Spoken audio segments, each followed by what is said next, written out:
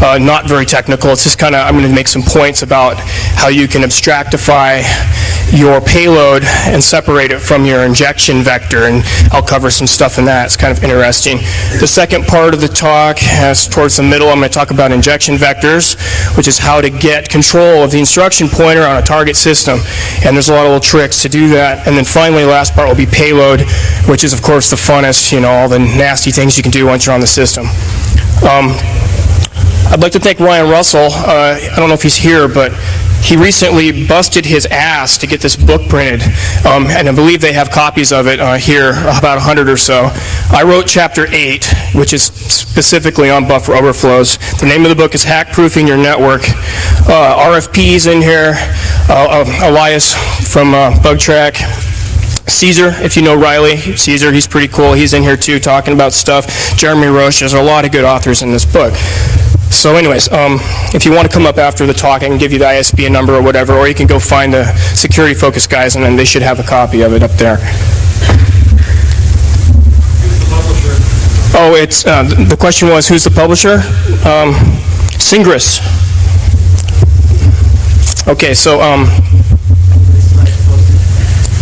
these slides are not posted. I can post them. I believe that Jeff has probably already got something set up on the website to post them, as well as this entire audio and video feeds are all, of course, posted as well, so you should be able to get to this. Okay, so this talk is going to talk about some ideas here. The first one is formalizing your attack method. So I'm going to talk kind of like a military person for a little while and talk about, if you were like a military organization, how you would design your cyber warfare group to take advantage of buffer overflows and payloads, and how you can reuse your attack code.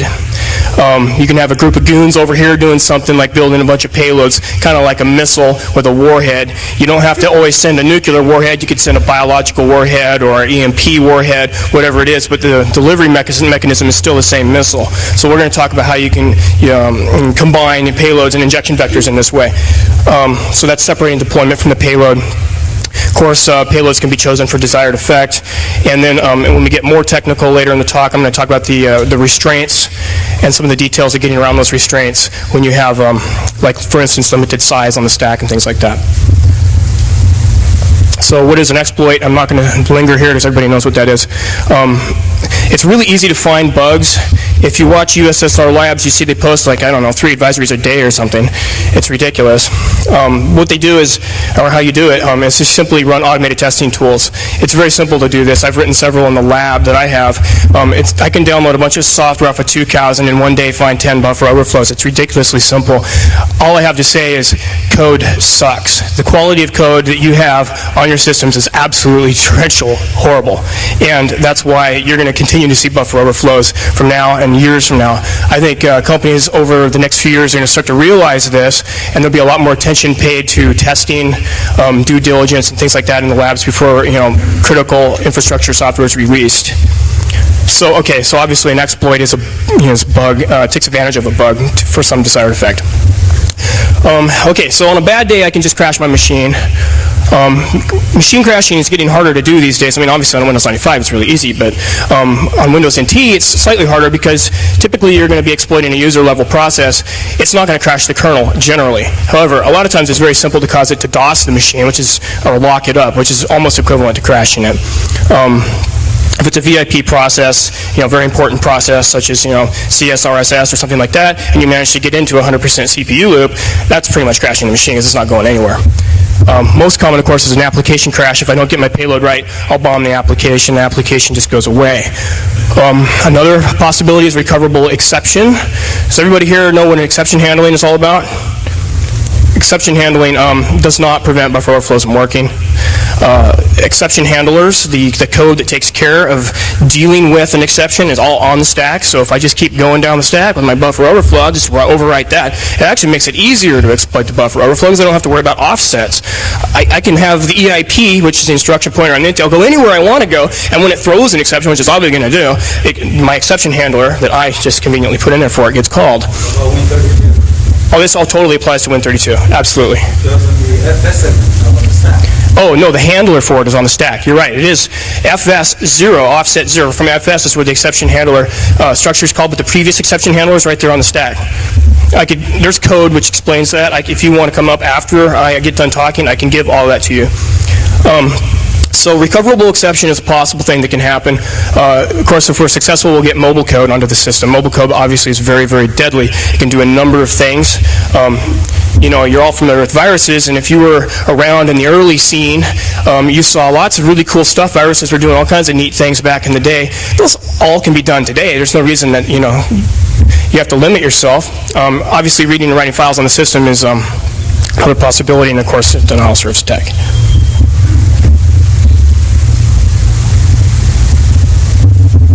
Sorry I'm going so fast, but I got to get through these slides. So, exploits can obviously be grouped. There's certain bugs that keep coming back.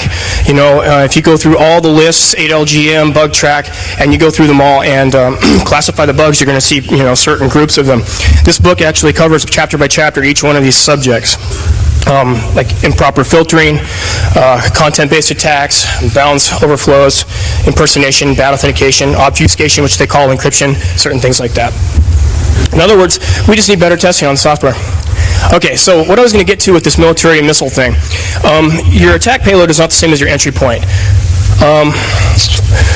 Let's say you have a given bug on a given version of Exchange on a given service pack. That's going to all dictate how your injection vector looks. And when I say injection vector, I mean the code that gets the instruction pointer owned by you. Once you have that, however, the payload can be anything it wants. So what you can have is a situation where you've got like a group of goons over here all writing injection vectors for all these qualified hosts. I have 335 different buffer overflows in this collection over here, and it applies to these 2,048 machines. And I send out my scanner crew, and they scan out and find like 27 eligible hosts on this network. And then I go over here, my other group of goons is all writing the payloads, and I can then select from the payloads that I want to use and deploy into their network. Maybe I have a payload that shoots out ICMP redirects so I can screw with their switch. Maybe I have another one that does an ARP spoof across the network and floods their entire subnet. Maybe I have another one that DOSes their router. So this is like missile versus warhead technology. All of the governments of the world are investing time and money into doing this. So I just talked about this. Obviously, there's a difference here, and you can keep them separate and match them as you need.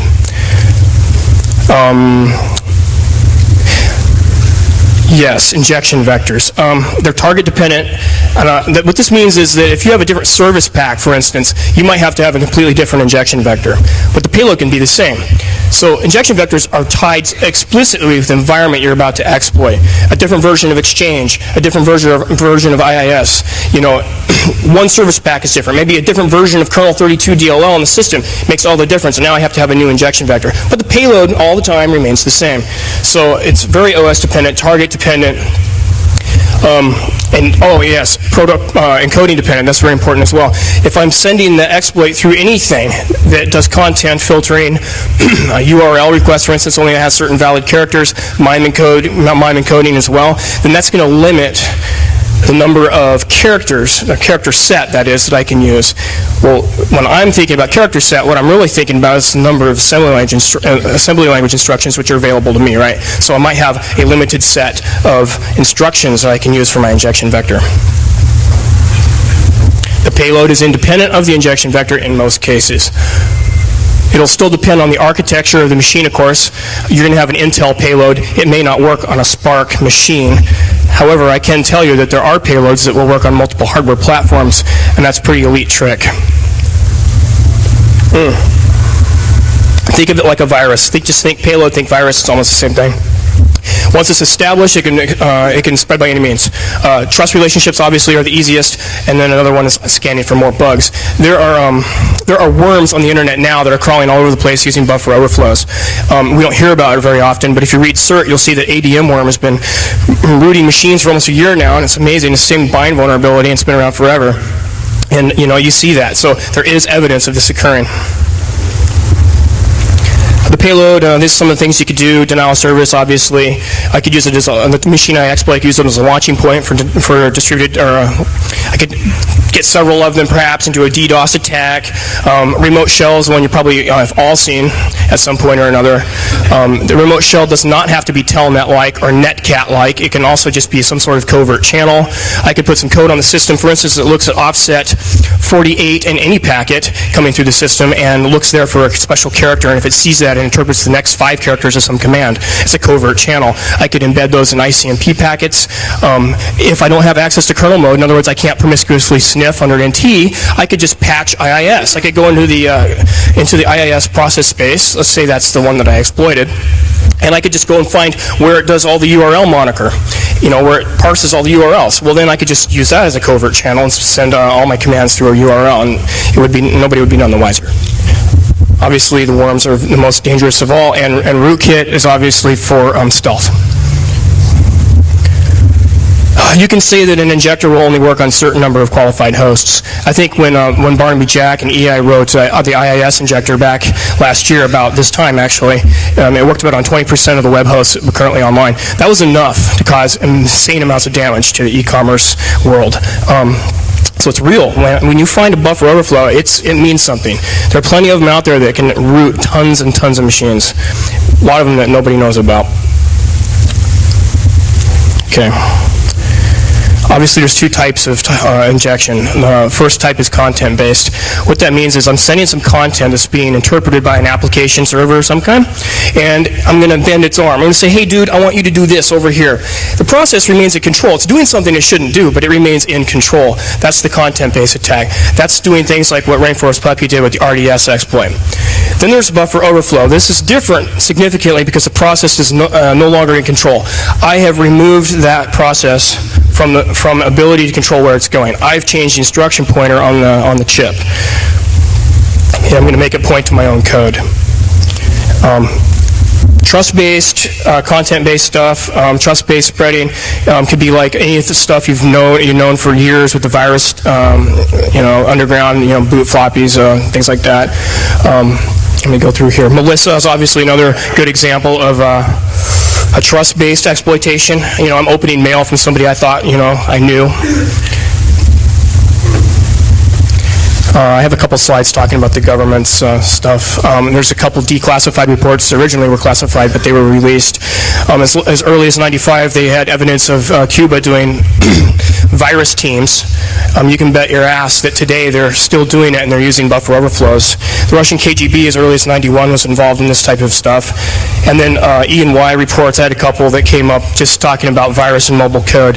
Over 50% of the people they interviewed reported this as a problem. The UK, same deal, costing almost $8,000 per incident on average to repair these things, so it's very expensive. Does everybody remember the Morris worm, or at least heard of it? Yeah, real famous. It shut down most of the internet. Of course, most of the internet back then wasn't very big. So today, we have the same problem. See, the Morris worm worked really well because everything on the systems that it was attacking was all the same. It's like a monoculture. And I believe it was a single buffer overflow and FingerD and some sendmail exploit. And they used both of them, if I remember correctly. And it spread rapidly, and it took over most of the systems because there was this monoculture. Well, today we still have that monoculture. We have that Wintel platform out there, and then we also have the Linux and Apache platform. Together, those 2 things make up most of the web server market, and that's pretty amazing to think that if I had one really good buffer overflow, I could take out half of the web server market out there. In '89, there was another worm. I just did this just to show that there are worms, and they've been reported. It was called WANK. It hit NASA, and it spread into HEPNet, which is the High Energy Physics Network by the US DOE. And it took 2 weeks to clean all those systems up. So there's evidence of that. Okay, so let's get into buffer overflows a little more. There are a couple ways to do it. The most common is a stack overflow, but I'm sure you've all heard of a heap overflow as well. I'm going to talk about both of those. The goal of a buffer overflow is to own the instruction pointer. That is the goal. So I'm going to get it to point to something that I control. Now, how many of you think that the only place you could put instruction code is on the stack itself? I could put my instruction code anywhere. I could put my instruction code on the heap, on the stack. Any transaction that's recently taken place in any form on the system is probably going to be floating around in memory somewhere. That's usually going to be on the heap in many cases. So there we have a lot of room to play if we can get at least some of our code into the system anywhere. The stack portion of the overflow may just be enough information to get us to jump to the other place in the code where we have the rest of our goodies waiting to be run. Okay, so the challenges with all of this, just injecting and owning EIP, is there's obviously size restrictions many times. And depending on those size restrictions, we might have to make some very tight code. However, I can tell you it's amazing what you can do with 100 bytes. Assembly language is very interesting in that you can do a lot with like a few bytes. 2 bytes is a very important instruction. Well, that's, if I had every instruction was only 2 bytes long and I had 100 bytes, that's 50 instructions. Believe me, I can do a lot with 50 instructions. Was somebody asking a question?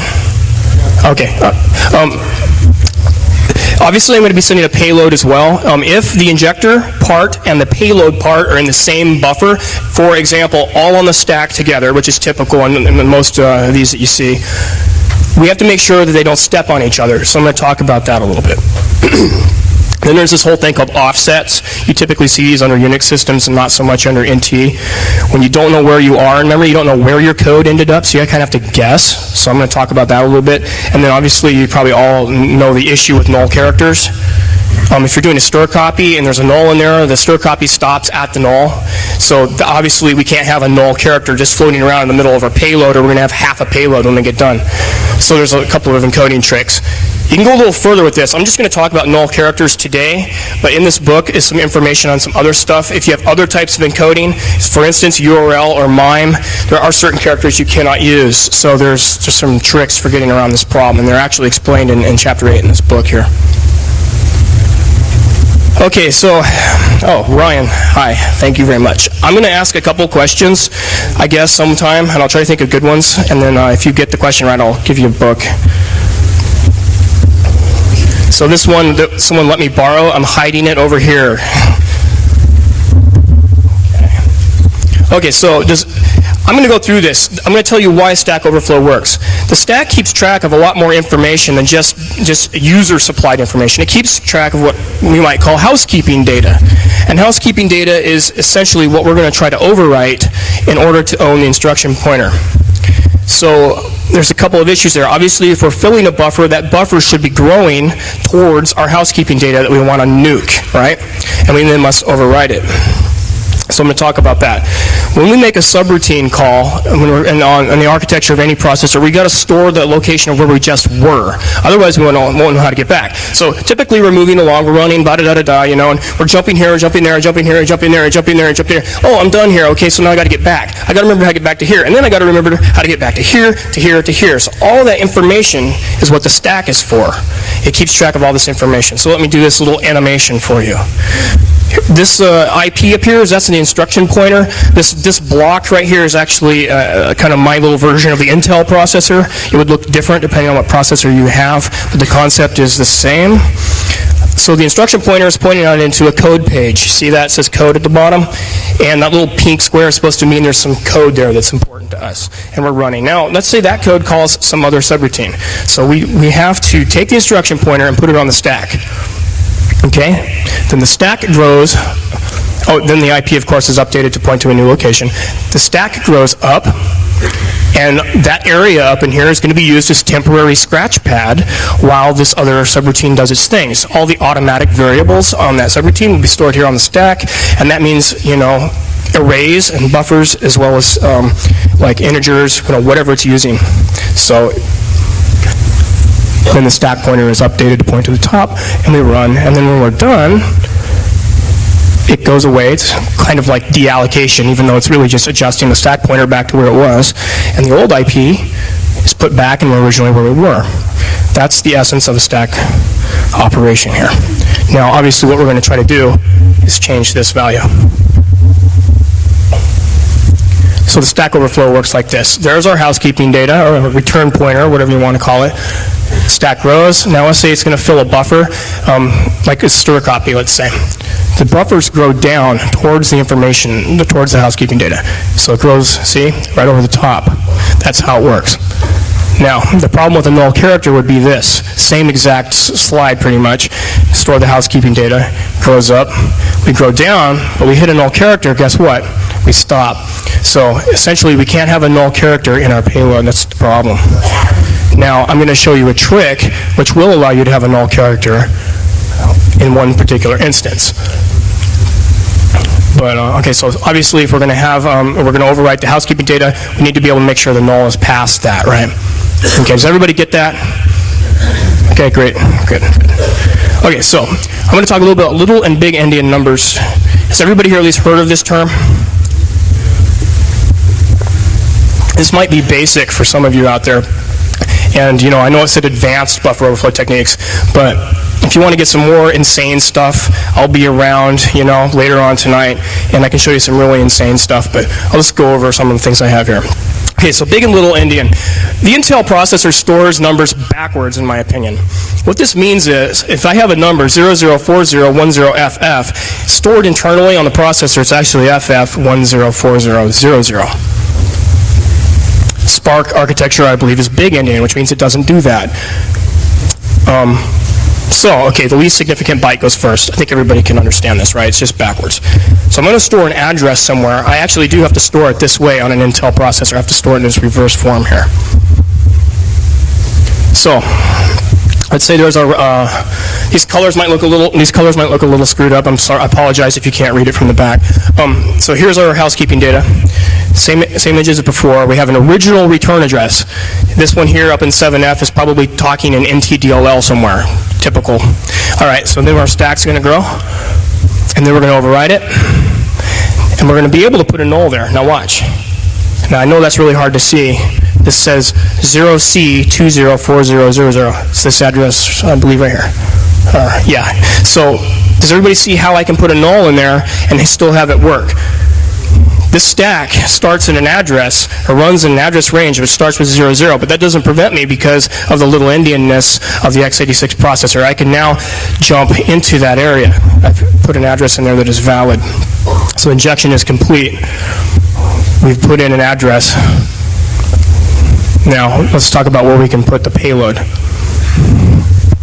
Does everybody get how, like, I guess I didn't explain that very well. Because I put that there, when we return from the function that we were in and we replace EIP, that's going to be taken from the housekeeping data that we replaced. Does everybody understand that? Okay. What's that? How do I put you have to supply more. Okay, the question was, how do you actually overflow? What you have to do is depend on the fact that there's going to be some software out there that does no bounds checking. It's going to look for a null character, like I showed you in the previous slide, to stop that overflow. Now, if you don't supply that null character and it doesn't check for it, it happily will continue copying as long as it wants, as long as you want. That's essentially the problem with some calls like sprintf or strcopy. They look for a null character and they don't allow you, the programmer, to specify the size of the buffer. They assume that whatever you supply will be smaller than the buffer that was allocated. Okay. So after we've done this, let's talk about where you can put the actual code that you want to run. Okay. So here's our housekeeping data. We have a stack. We overflow. There's our new address. The null is okay. So it jumps back into here. And then that's our payload area. We can put our instruction code in that. That is the simplest form of Stack Overflow. That's not going to give me a whole lot of room, unfortunately, but it would work. So now let me talk about a little way to make some more room.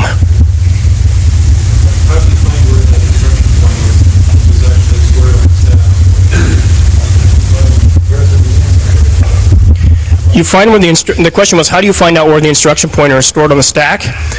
It'll be in a known location. You will have soft ice. You will explode it, and you will know that it is exactly, X number of characters in this particular buffer.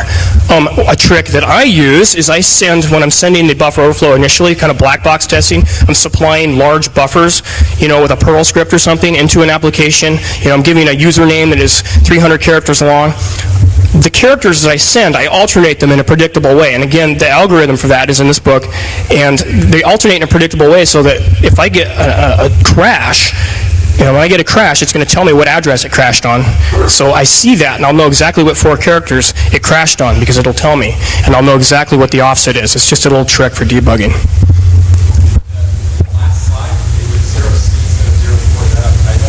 Oh, probably.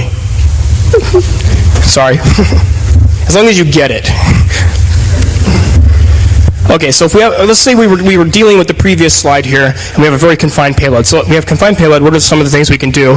What are the restrictions? How we can get around this restriction? So we can compress our payload and then have a little decompressor in there that'll grow it out larger somewhere else, maybe on the heap or further down the stack. We can use preloaded functions. Obviously, any process that's running on the computer is going to have a bazillion functions already loaded and ready to use. That's how it works. So as long as we know where they are, we can just call them. We don't have to load them or do anything weird. And oftentimes this works fine. That means that my payload doesn't have to build what's called a jump table. Of course, the key is that all these functions I want to use have to already be loaded. I can use hard-coded addresses. There's 2 ways to use a preloaded function. I can either go scan for it and find it, because I don't trust that it's always going to be in the same place, or I'm just going to believe to myself that it's always going to be in the same place, so I hard-code the address to it. I wrote a buffer overflow about a year ago that had the hard-coded address for reg open key and reg write key, and those worked fine. The hard-coded address worked fine. So it was very small. Once again, this has to be predictable and it has to always be there. And of course, if you're sending a payload, you're going to also have data probably sent along with the payload, and I'm going to show that in a second. You can't put very much data on something if you have this confined space problem. So let's say we want to use more stack. Okay, now, you were complaining about the typo. I'll preempt you here. This is also a typo. Our stack should be 0040. Okay, so ignore that 77. We're going to use more stack. So here we are. Here's our housekeeping data. Now we go down the stack. We put a whole bunch of stuff on it. Now, when we overwrite this address, notice I didn't put a 00 at the end. We have to pick an address. Now, the code page has plenty of stuff that's not in 00 range, right? Most of it, in fact, I don't believe is in 00 range. We can pick an address out there anywhere, and it'll jump to it, right? So that's the key. We cannot have a null in the address, and I'll show you the trick. So here's our larger version of the stack. We overflow a long ways. You see we went quite a distance here. So we've got plenty of room. We're still going to have to overwrite this guy, though, because it's a return pointer. So we go down there, bonk. We still overwrite this guy. We make it point somewhere that ends up getting the instruction pointer to point back into this buffer. I'll show that trick in a second. Essentially, we jump to here, and then we begin execution. Much more room now. Everybody get that? So when does the address contain a null character? I call it a lowland address. Under NT, the stack is stored in lowland. What that means is that there's a 00 in the first part of the address. Limits the size of our payload.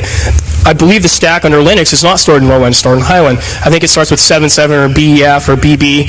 Hobbs was in the audience earlier. He probably knows that. BF? Okay. So Linux wouldn't have this problem with the lowland address. I am an NT guy, so this is what I'm going to talk about mostly. Yes, sir? The question that was asked earlier, you're trying to populate IP with an address inside the stack. How do you know what that address is going to be since the stack is constantly growing and shrinking? The question was, if I populate the instruction pointer with an address which points into the stack, how do I know where I am? Remember when I was talking about guessing offsets? That's exactly what that's about. I have to guess. And I'm going to show you a trick in a moment that makes guessing it very easy. In some other cases, I'm going to actually grab that address out of a register or something else, and I'll show you that trick as well. Okay, so highland address is no zeros in the address. Okay, so you guys all understand that's no big deal. Okay, so under NT, you're going to be dealing with large payload, lowland address. We cannot use the lowland address directly because it'll limit our payload size, typically.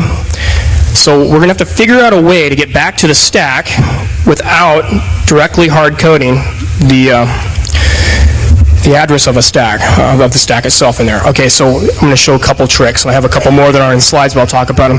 We can use a CPU register. Typically, the CPU is going to have a bunch of information stored in the registers, right? And oftentimes, one of those registers, or even more than one, will be pointing to locations on the stack near or about the area I'm going to overflow. And what this means is if I can get my payload or my overflow to cover that area, all I have to do is just make sure my payload starts right there, and it'll jump to it. I'll show that trick. So we have a register pointing into the stack somewhere. Let's say it's the D register.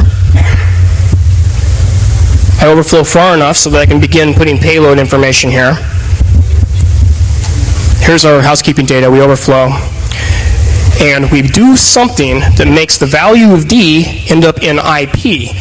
And what this does then is, boom, we're now executing right here. That's the basics of the trick. How do we really do that technically? Well, if I could find an FFD0, 2 bytes in there somewhere, that's call EAX. What that means is if EAX has the address of something on the stack, if I can just get EIP to point to somewhere in location in memory somewhere that has these 2 bytes, then boom, I'm now going to call through EAX and be on the stack. The key thing to remember about this is I don't actually, when I put that address there in the housekeeping data, all it has to do, that address, has to simply be the location of these 2 bytes. It doesn't have to be in code, it could be in data. Okay? The computer doesn't care. Call EBX, call ECX, just a couple examples of the same thing. Another way to do it is to find a push of the particular register we're interested in, followed at some point in the future by a return, just as long as there's only one push. That means the topmost value on the stack is going to be what we pushed, right? Let's say it's the D register, the one we just showed in the slide. So now D is sitting on the top of the stack, and then maybe a couple instructions later we see a return. Boom, it pops the top of the stack off, what was the D register, and puts it in EIP. Same exact thing, just a different way to do it. I don't have a slide for this one, but I'll talk about it. It's another one I found. If a couple layers down on the stack, let's say it's not a register. There's nothing in the registers we can use. But let's say that a couple of 32-bit values down on the stack, we have an address of something on the stack, self-referencing in a way. That happens all the time, especially if you're passing arguments from subroutine to subroutine to subroutine. I pass the automatic variable of one subroutine to a parameter of a second subroutine. The original is going to point back into the first one, which has its own little area there on the stack frame. Where was I going with this? Oh, yes. So if it's down there a couple layers, as long as I can go out there and code and I can find a bunch of pops all in a row, pop, pop, pop, pop, I can peel off the stack, if you will, until I get to the value I want, and then there has to be a return. This works all the time. There's plenty of places in NTDLL where you can find code that'll pop 3 or 4, and then you can get a return. Okay. So I'm going to talk a little bit about what you were saying about the offset and how we can reduce the precision of that a little bit. We can use no-ops. Does everybody know what a no-op is? It's a single byte instruction, hex 90, and it runs and does nothing, right? So there's this thing called a no-op sled. And what we can do is make an area of just no-ops, and if we jump anywhere in there, we can be assured we're going to kind of slide through it and then end up somewhere else. I call that a no-op sled. Excuse me. So illustrated, we grow. There's our null, yeah, and then we're going to overwrite that data there, housekeeping data. Now, in this area of the code down here that we filled would be all no-ops, okay? This would be real payload up here, and this would be all no-ops. We're going to guess. We know it kind of changes from system to system, but we're going to guess that within this range, anywhere, if we can put an address in there, we're going to hit the no-op sled. So here's what will happen. We guess. We hit the no-op sled, and then if we're successful, we then slide through it, and boom, begin executing real payload right there. Happiness.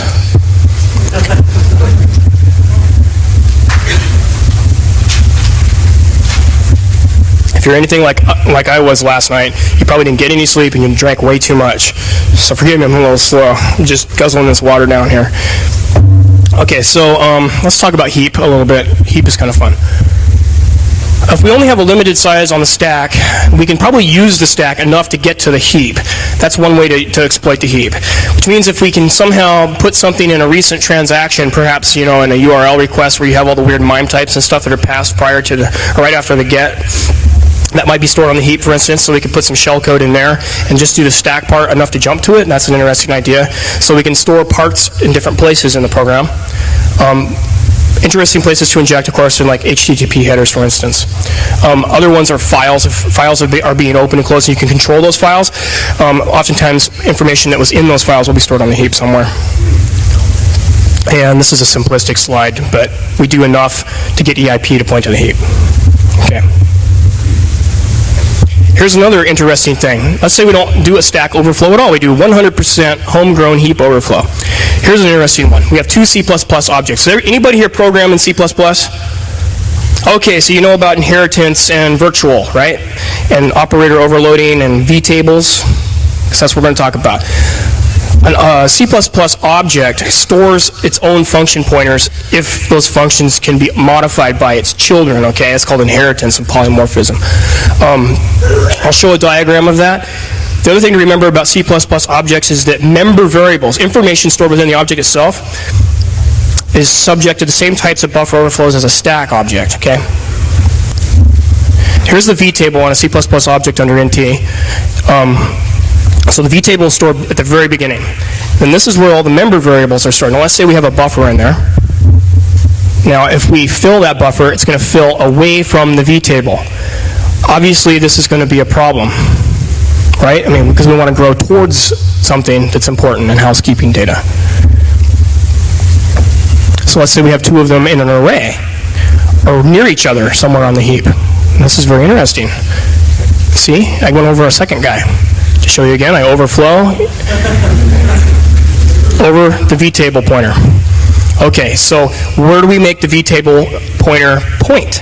Well, we have to supply our own vtable pointer. How kind of us. We make it point back into the buffer we just overfilled. If you were at Black Hat, you can't answer this question. Okay, if you saw that. But what would be a very convenient function to change if I was overflowing the vtable pointer? Somebody please, don't everybody yell it out, just raise your hands and I'll call on somebody and you can win this book. What would be the most convenient function to overflow or to change in the vtable pointer? Delete, right? The destructor, absolutely.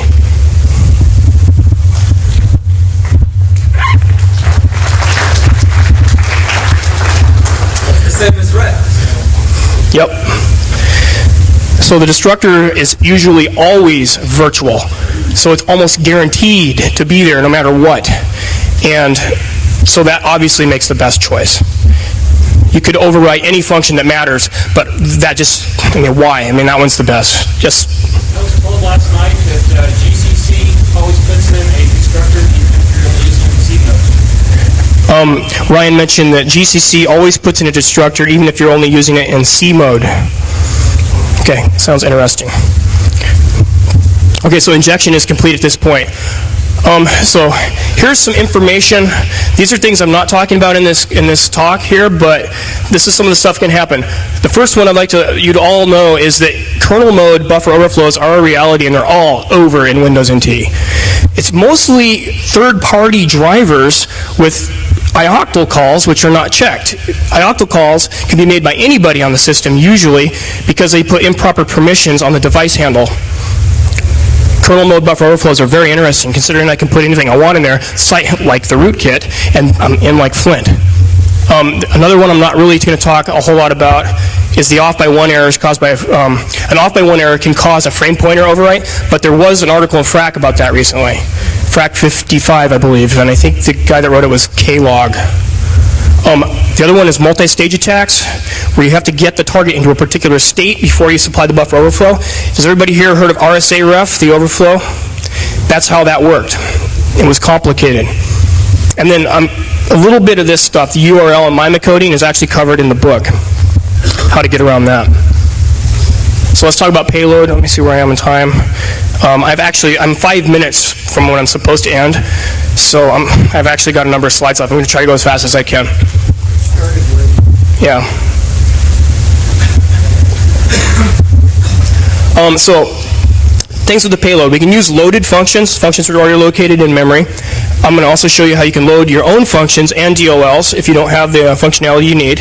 How to encode your data portion, and obviously things that the payload can do is make a shell.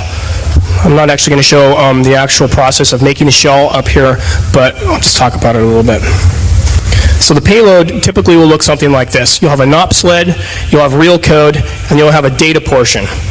This is stuff you're going to use later for arguments to function calls, typically.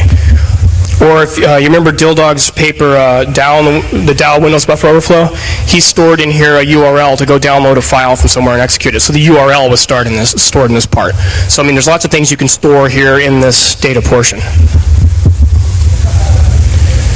Okay, so the first thing that has to happen when our payload is executing is we have to find out where we are in memory. We could be anywhere. We have no idea. So once again, if you're a black hat, you can't answer this question. I'm going to ask one in just a moment.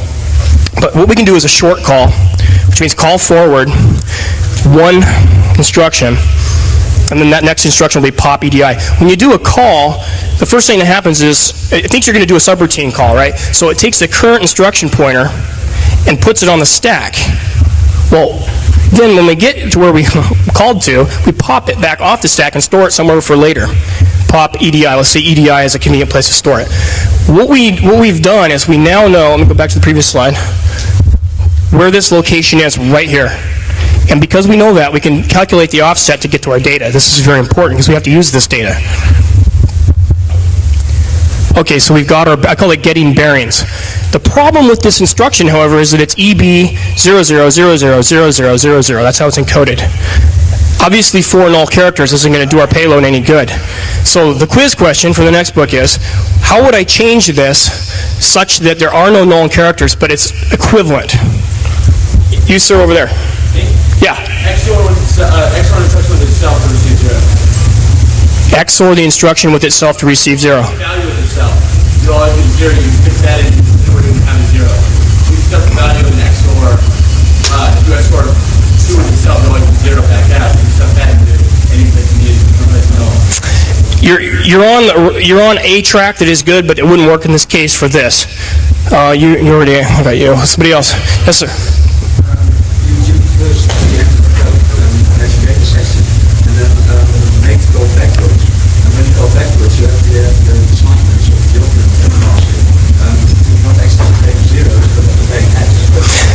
Okay, you are correct. The answer is you make the call backwards, so the sign is different, and instead of zeros, we'll have Fs. I'll show that in the next slide.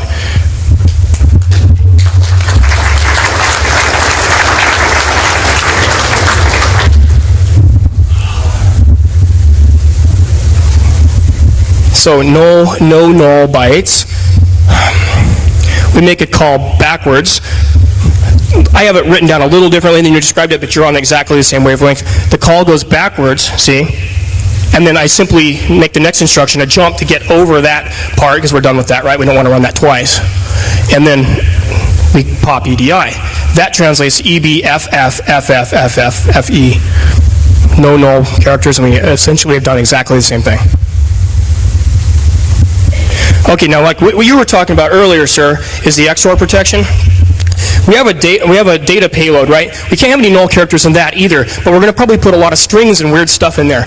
And strings need to be null terminated. So here's the trick to make your payload safe from this. You simply XOR it, the entire thing, with a byte, which then the result turns out not to have any null characters. You have to choose a byte that works for the payload, or excuse me, the data portion that you have. So we XOR every single byte and make it safe. There are no null characters. It looks garbly. It's not encrypted, of course. It's just pseudo-obfuscated, I guess, in a way. Does everybody understand how XOR works here? We XOR every single byte across, and if there was a 0, it'll now be the value of whatever we're XORing it with. And it'll just look kind of like gobbledygook when we're done. The key is, of course, we can XOR it back to the original. So here's our typical payload. Our instruction code begins there. The first thing our instruction code is going to do, after of course it knows where it is in memory by doing that call, is going to begin to decode. So it'll go down here and decode it back to the original. This is on the remote computer once we've already got it online. Okay, so let's say we've decoded, and we have a bunch of function names in here. Names like, what's a good function? What was that? System, yeah, that's a good one. All right, so we don't know the address of that call yet, because remember, our compiler the compiler that the remote system used to make this program didn't happily compile our non-existent code into it. So we have to go find out where that function lives in memory. So we can put the string system right here somewhere in this thing, and we can reference it to a call to get proc address, which is not the slide I wanted. Oh no. Hold on. Okay, I'm going to go back and forth here.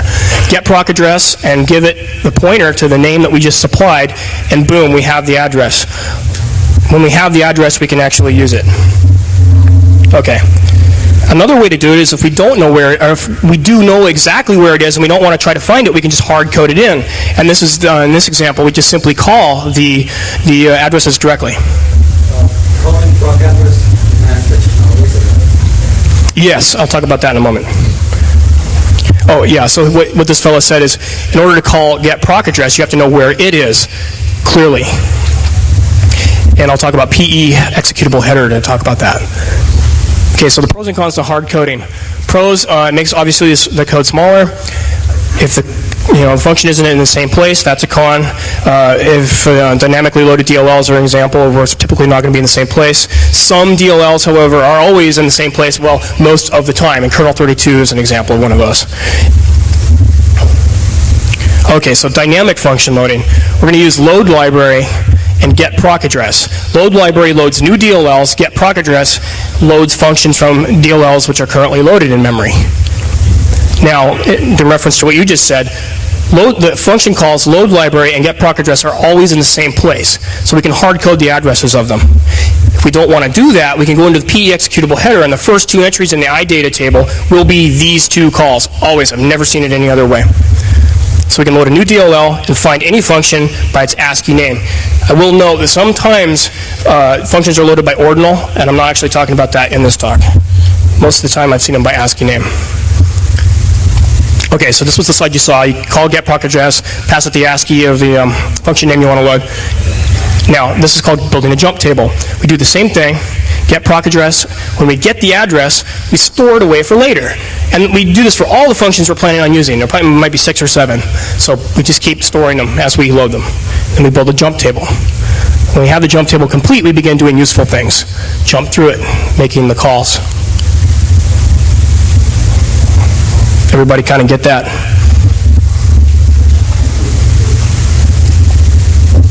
Okay. Now here's an elite thing. Hash loading. I don't like having payloads with data portions at these huge string names for every function I need to load.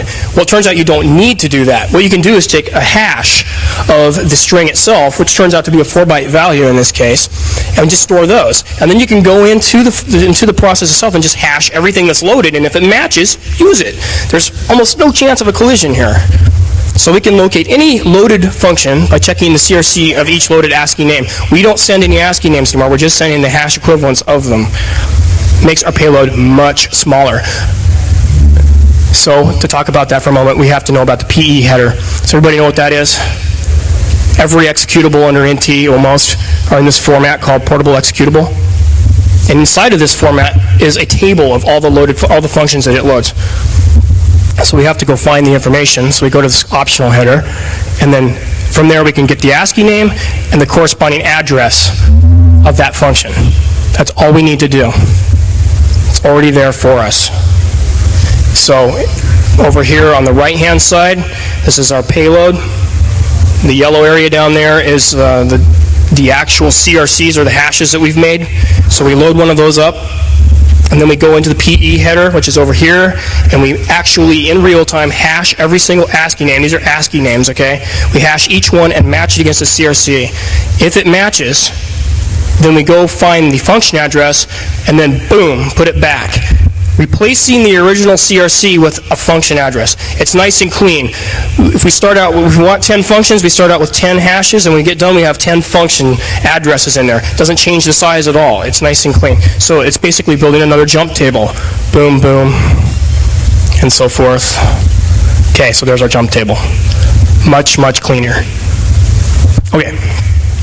Limited character sets. If you're MIME encoding, URL encoding, whatever, it's going to limit the number of characters that you can send through, say, the content filter to the application.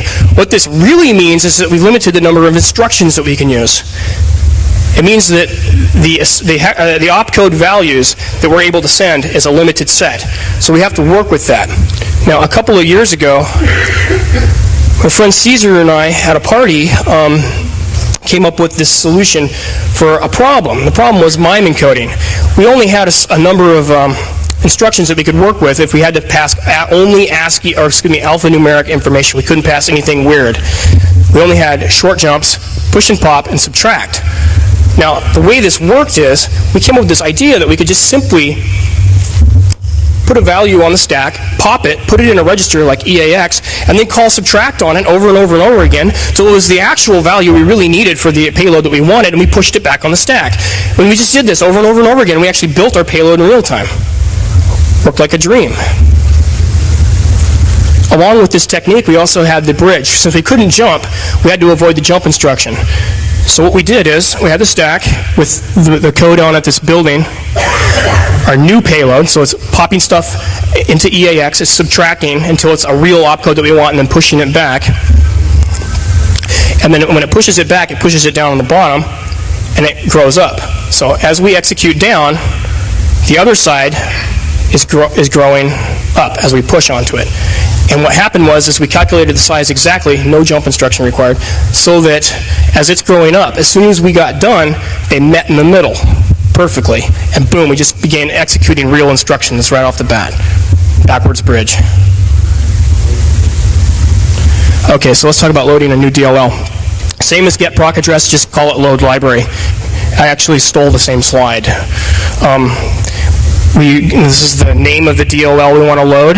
We call load library, and we end up passing, this was the function address of load library, and then we pass the ASCII name of the DLL we want to load, and then boom, suddenly our process space becomes much larger because we just added a whole new DLL full of functions that we can use. What's a good function, or what's a good DLL to load? That sounds good. I don't know what it exports, but it definitely sounds good. URL mon DLL. Yeah, we go to URL download the file. Oh, okay. There's another one that actually I have on the slide next, which is called WinINet, which does something similar as well. WinSock stuff is obviously good, so you might want to load that as well. This is thanks to Dildog's paper that I read. He just mentioned the WinINet DLL, which comes with Internet Explorer, is really, really useful for downloading files off the internet with like 2 or 3 calls. So I load WinINet DLL, and I use Internet Open URL and Internet Read File to download a file from anywhere on the internet. It takes 2 calls, very simple, no space, and it downloads it to the local system, at which point I can execute it. Pretty scary. So WinINet does all the hard work for me. It makes my payload smaller. And the best part is I can store my file anonymously on GeoCities somewhere, so that even if you caught the download, you wouldn't know who I was. Just as, for example, obviously WS2_32 DLL has all the WinSock functionality. If I'm going to make a backdoor or something like that, I'm going to need to open a socket perhaps, so I could load this up and do that. Another way to make calls on the system is through the use of what's called an interrupt call. Interrupt 2E under Windows NT is the system call. And I can make a whole plethora of calls that way. And it takes like 2 bytes to make each one. I just set up the registers to point to the parameters for that call, and then I call interrupt 2E. Boom, I just made a syscall. I can start processes that way, open and close files, all of it available directly through the syscall interface. No monkeying around with DLLs. And these are always guaranteed to work. They don't change locations. I will make a caveat to that. Windows NT4 to Windows 2K, the syscall table changed slightly, so the syscall numbers slightly modified. That's important to know. Same with Linux. In fact, I believe you can do most of a remote shell just using this method. And under Linux, I believe it's interrupt 80, and then under NT, it's obviously interrupt 2E. responding to remote command shell. I can use create process under NT or a syscall under Linux. I can pipe the output through a socket to attach to the process and open up a TCP socket by loading the WinSock DLL on my side and have two-way communications. I've just created an instant telnet server. If I want to get really crazy, I could not do it quite that way. I could make a covert channel. If I have access to the kernel, which most of the times I would, I could inject a TDI or indus layer hook, which enables me to sniff all network traffic and send raw packets over the wire. I could watch ICMP packets, and if there's a certain option in there, I could detect the next 5 characters as a command, like I was talking about earlier. It's covert. You would never know. Arnie Vidstrom, I don't know if you know him, but he has a site on the net where he distributes what he calls ACK command server. It's another kind of interesting idea. It just sends ACK packets. There's no three-way handshake. There's no real TCP session. It's just a bunch of ACK packets over port 80 going back and forth. But it looks just like a netcast session. It's actually open and working. IIS, if I can't get into kernel mode, I can just patch something in the process I'm in. Obviously, it's accepting network input or I wouldn't be there in the first place. So I obviously could patch the location where that network input is processed. No need to get into kernel mode. I could, for instance, on IIS, just check where it looks at all the URL stuff. Worms, I'm not going to go into detail on this. It's just know that mobile code is mobile code.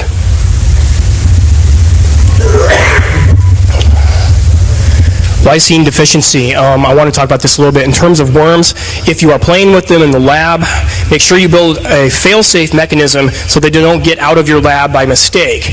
What we do in our lab is we make it so you have to have a particular floppy disk in the drive. If the drive's not there, or excuse me, the floppy's not there, the worm will not infect the machine. We call it lysine deficiency, and it's a very, very important thing to do if you're designing worm technology to be responsible, especially if you're distributing it on a website somewhere. Make sure that the lysine deficiency exists. It could do a number of things. If you don't want to deal with floppies, you could just make sure if it only works if a particular machine responds to a ping or something like that. Okay, so to recap all of this, the injection part is not the same as the payload part. They can be separated. Payloads can do all kinds of things like DOS attacks, worm, remote shell, install a rootkit.